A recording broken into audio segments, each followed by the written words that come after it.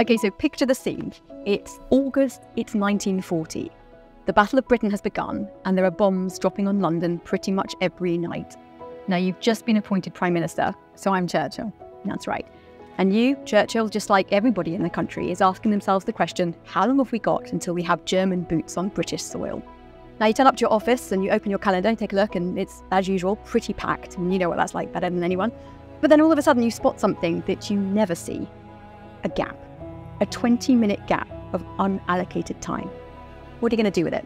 I don't know. Work on one of your battle plans for the next night. Yeah, you'd think, right? But you don't. Instead, you call your secretary into your office and you tell her you'd like to dictate a memo, and the memo goes like this. To do our work, we all have to read a mass of papers. Nearly all of them are far too long. This wastes time, while energy has to be spent in looking for the essential points. I ask my colleagues and their staffs to see to it that their reports are shorter.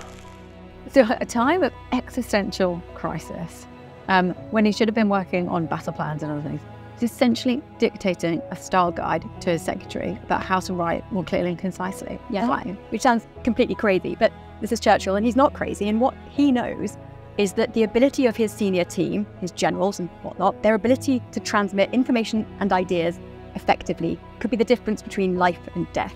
He knew that it didn't matter how brilliant they were, how well thought up their plans were, or how strong the military intelligence was that they'd managed to gather if they couldn't communicate it. Because great thinking without great communication withers on the vine. And at a time like this, we couldn't afford for that to happen.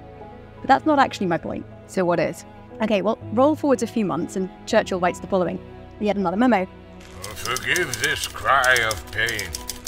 The number and length of messages are no measure of efficiency. So his original memo hadn't worked. Yep, and then roll forwards a few more years and he writes this. In 1940, I called for brevity. Evidently, I must do so again.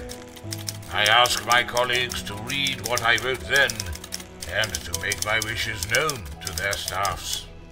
Crikey, this was Churchill, but even Churchill, a national hero, couldn't get everyone to adopt the advice he was putting out there. Because it turns out that no memo, no style guide simply transforms everyone around them into a culture of great communication, regardless of the godlike status of the person asking you to do it. So if Churchill can't do it, there's not much hope for the rest of us. Yeah, because it turns out you can't just command people to communicate better. They would if they could. The thing is, they don't know how. And to make things even worse, a lot of what we're taught at school, the so-called tenets of good communication, actually make it worse. Now, you and I, we've spent the last decade, 2 decades really, working with executives across all sorts of organisations to work out how to help good thinking to travel. We spent years working out what are the communication conventions that don't work, which are the ones that do work, and how to make them really easy to adopt. You'll find lots more all about this in our book, helping everyone to get the thinking out of their heads so that others can act on it.